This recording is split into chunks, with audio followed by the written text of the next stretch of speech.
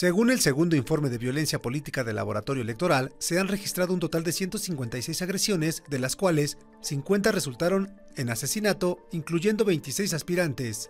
Uno de los hallazgos más preocupantes hasta el pasado 29 de marzo fue el aumento significativo de amenazas reportadas por los partidos políticos durante febrero y marzo, coincidiendo con el final de las precampañas y las etapas de registro en la mayoría de las entidades. Sin embargo, detallaron que la veracidad de estos números queda sujeta a las dirigencias partidistas, ya que no existe ningún registro público ni respaldo oficial de las cifras. En cuanto a los partidos con mayor número de aspirantes asesinados, se destacan Morena y PAN, sin contar el caso de Berta Giselle Gaitán, y 5 casos respectivamente. Además, se observó que las personas afiliadas al PAN son quienes más han denunciado amenazas, seguidas del PRD y el PRI.